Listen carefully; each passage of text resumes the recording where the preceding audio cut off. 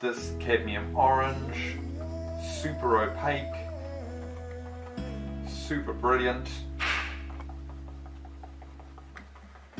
and the cadmium red medium. Oh, look at that, just incredible covering strength, nice and clean.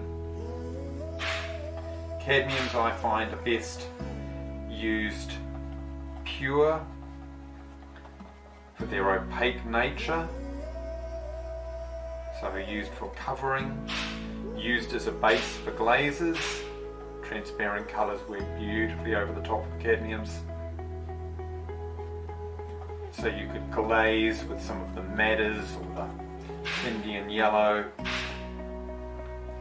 over the top to really bump up the richness of these opaque colours.